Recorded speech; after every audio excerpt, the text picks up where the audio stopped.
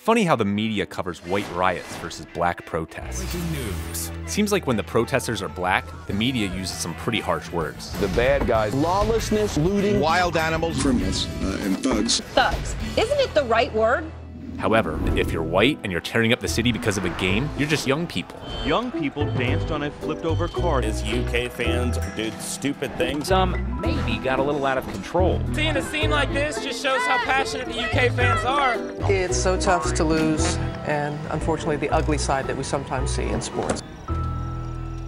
And notice how the police always show up to a black protest in military-grade equipment, and yet the media claims they're just doing nothing. It's inexplicable why the police are doing nothing. Let's mobilize the National Guard. If I'm a rioter and I see the police doing nothing, I might feel like I have a license. You would. But at white riots, the cops actually are standing around doing nothing. Another group of cops over there just standing there. No one was really doing anything. These guys look like they could be watching a parade. And why is it that the leadership of the black community is always called into question?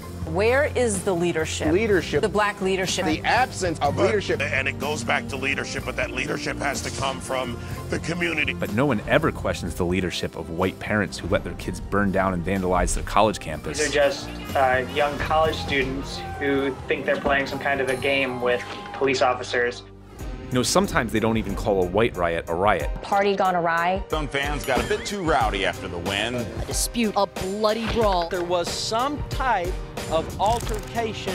Waco, 170 arrested, 9 people dead. They're not thugs.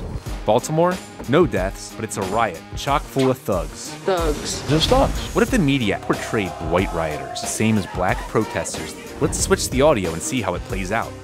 Breaking news, violent protest. What you're looking at is the unraveling of the civil society. Criminals and thugs. And they're raising hell and they're destroying property. These idiotic thugs, rioting and looting, are hurting their own people. Wild animals burning buildings down. Especially if they know the media's all there, right? Got the cameras on everyone. It's become its own reality show. Who acts like that towards a police officer?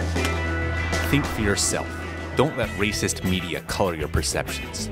Demand fairness in media coverage. Tell the media to put an end to calling black people thugs.